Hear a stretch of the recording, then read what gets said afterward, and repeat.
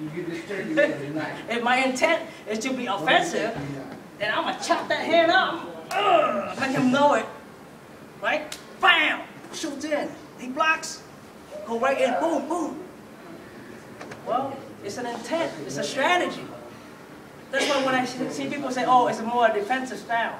I'm like, what is that? What do you mean style? It's an intent of a strategy you do. It doesn't make any sense.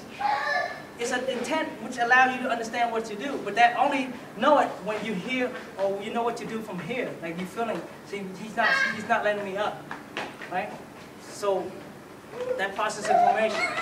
So the second time I run around, right? Since he had muscle memory, he blocks. See that? Muscle memory. The other day when I threw the knife, you catch. Same thing. This is how Bruce Lee is able to defeat his opponent because he had muscle memory, I had muscle memory. So we both trained, so how am I going to be better? Now I'm going to use his memory. I want to understand his muscle memory, what he got in there. Right, so what do I do? Woo! Saw that? He's like, whoa! You know, that forced him to come out, right? It's the noise, right? People think he's doing that noise thing for anything. No, it's not. So the second time he go, oh man, sorry, you reacted to my voice. Oh man. Right? So it's two different things. One is like this.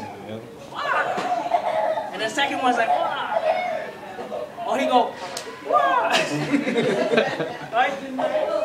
You see the combination? There's something about it.